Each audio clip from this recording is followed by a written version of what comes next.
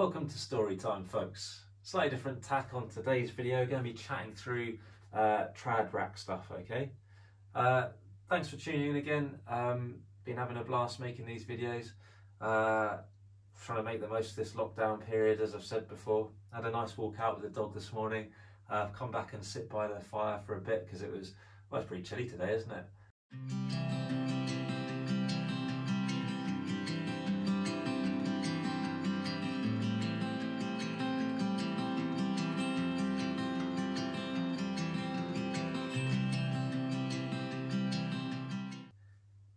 This one is it's a request from someone, so yeah, keep dropping us messages and stuff. If there's things you want to see and want to learn about, then I'm happy to help as best I can. Some things are a bit tricky to do, obviously sort of indoors or in my garden, but I'll do my best so far away. Someone said my branding needs to be a bit more on point, so you get a bonus point for this one if you can work out where the subtle JB Mountain Skills branding is, see if you can spot it. So go and grab yourself a coffee, sit down, have a little watch the video, and we'll chat through trad climbing rack stuff.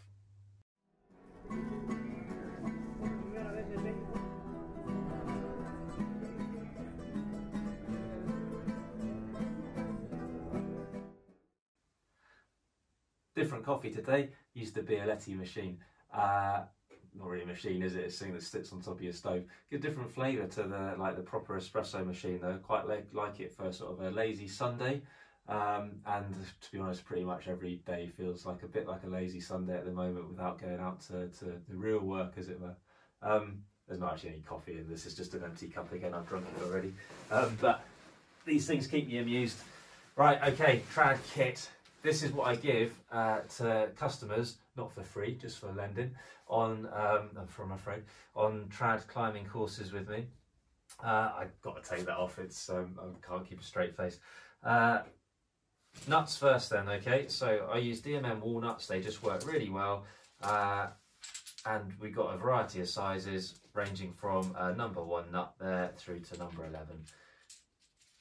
They all get wrapped on a carabiner, DMM Phantoms, these ones, and I've got a few that are doubled up, so 1 to 11 will do you well, but I've got something like 4 to 7 doubled, all right?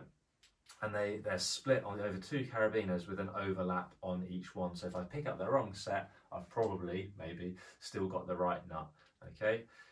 The Phantoms, they've got this, they're not clean nose carabiners, they've got a bit of a hook there, and I actually quite like that because it can save you bacon sometimes because the nuts get hooked on that rather than dropping them. Some people don't like them, prefer a clean nose one.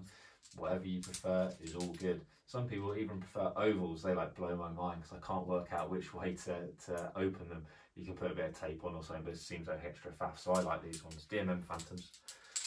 So you've got a set of nuts, 1 to 11, plus a few extra choice ones.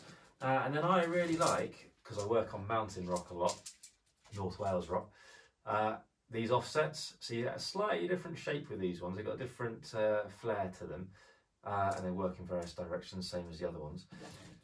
So I have a set of these, and they can turn a placement that was really worthless into like a 4 or a 5 sinker nut, so really good to have those. Some places are not going to work so well. I don't climb in the Peak District a lot, but people who do tell me they don't really sit quite so well in that stuff. But you know, I think they're a real worthwhile addition to your rack. Notice how they're color coded as well. Okay, I'll come on to that in a minute. Next thing is I've got a set of hexes, 4 DMM torque nuts. Okay, these ones have got the extendable slings, so you can pull them, and it means you can get away without needing a quick draw on them sometimes, which is nice. These 4 work really well. You can get other ones as well, but the torque nuts just I like them. Noisy little things, aren't they? Or noisy big things in the case of this one. So what I actually do is I carry 2 per snapgate, Phantoms again, and I tuck one into the other like that. It stops them banging around quite so much. It's a cringy noise, isn't it? It does your head in after a while. So tuck them in and they make a little bit less noise. Still a fair chunk, but a little bit less. Right, we need to clip our rope to these bits of kit when we place them. So we've got a load of quick draws. I've got some sling drawers, so that's a 60cm sling with 2 carabiners in it. Again, colour coded, same as on the other quick draws. For me, silver colour for the nut, dark colour for the rope in my case.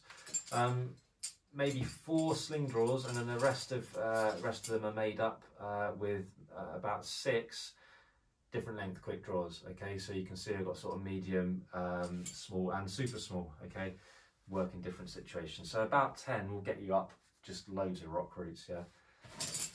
Then we're moving into the kit that goes sort of per person. So both people out of the pair get issued with a snap gate with a nut key on it. Okay, and then a belay plate each of some description with a screw gate on it, DMM bug, ATC guide. So if you're doing stuff a bit more advanced, then maybe the guide stuff is something you'll want to know about. I'm going to do a video of it at some point this week, I think, about the guide plate usage and all that kind of stuff. And then each person has a pair of Prosecks on a snap gate, and I take a 5mm and a 6mm one. They just grip slightly differently on different ropes. Okay, so I do like to have a couple of different things on there. There should be another set because that's a per person. It's in the cupboard somewhere. And then 2 slings per person. Yeah, each with a screw gate on them. They're 120 centimetre slings. I think they're like 8mm, those ones.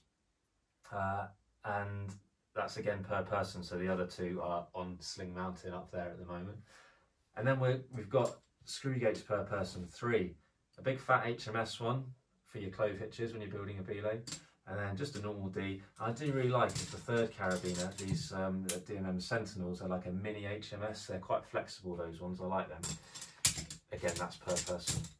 There is so much climbing you can do with that load of kit, okay? And I haven't even mentioned cams yet, I will in a second. So on a trad climbing course, that's what I grab out of the cupboard by default, okay?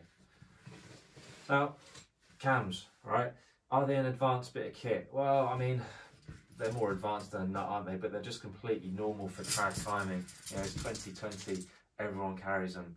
Do you need them straight away? Well, no, because look at a lot of these kind of diff severe routes that will be on as beginners, and they were climbed like the 20s, the 30s, the 40s, that kind of stuff before even these exciting things here. So you don't need them, but they just open up so many gear options.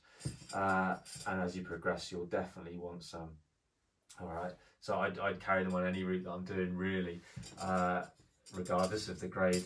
They're expensive, right? They're, you know, something like 65 quid or something for a single one. You know, get a bit cheaper if you buy packs of 3 or whatever. Customers of JB Mount Skills do get good discounts at places such as V12 Outdoors and Epic TV. So give us a shout for that if you want the discounts and you're a customer. But a set of cams from about the silver to the blue, so 0, that's a 5 in DMM language. Okay, each with their own individual snap gate, another phantom. The DMM ones have this extendable sling, which is really nice because it can save you a quick draw sometimes, and they just work really well. Okay, like them a lot, and you're going to need them at some point, but not necessarily straight away. Okay, right. Other kit then, from an instructor point of view, because some people watching from that side of things. On my bit of kit, I take a couple of extra slings, just on snap gates, 120 centimeters again, they're the same as those, just a different color. I like color coded, as you can see. And then other bits, my lanyard, my Kong slide, that comes with me for work. I wouldn't take that trad climbing, but I'm doing slightly different things as an instructor, and I'm ascending ropes and all that kind of stuff, so it makes life easier in that regard.